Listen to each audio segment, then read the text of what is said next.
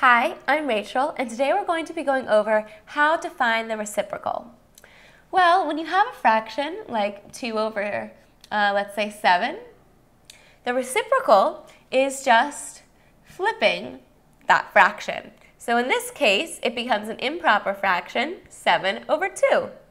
If you have already an improper fraction, like 5 over 3, the reciprocal, you flip it, and it becomes 3 over 5. Now let's say you have a number like 6. Well, what's the reciprocal to that?